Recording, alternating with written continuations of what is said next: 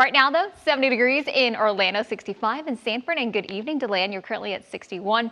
These temperatures right now are about 2 to 11 degrees cooler than where we were just 24 hours ago, and that is courtesy of a cold front that is now well to our south, and you can see behind it dry conditions.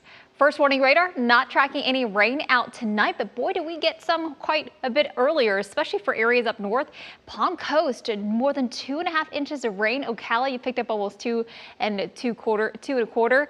St. Cloud, a little over 1.5 inches, and East Daytona, over 1.5 inches of rain there. So definitely some beneficial rain with that cold front that moved through.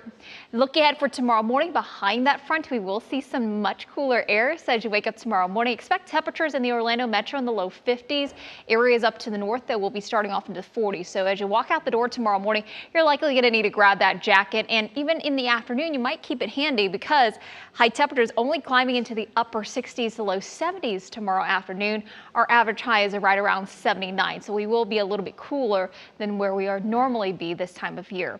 Tomorrow, though, great day to get outside. We are going to continue to see dry conditions tomorrow as well. So bright sunshine by lunchtime and a great evening in store, but clouds will start to thicken up after sunset tomorrow evening. Still remaining dry for Wednesday. Tuesday's looking great out there. Thursday and Friday look absolutely nice as well. We stay on the cool side Tuesday and Wednesday, but we do gradually warm up the temperatures a bit for Thursday, and by Friday, high temperatures will be back into the low 80s up ahead of our next cold front that is expected to move in over the weekend.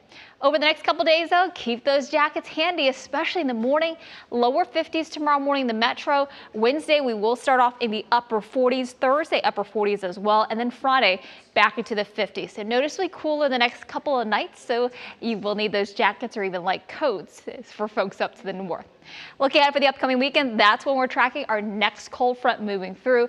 That's going to bring showers and thunderstorms, especially for Saturday. 60% rain coverage expected for Saturday.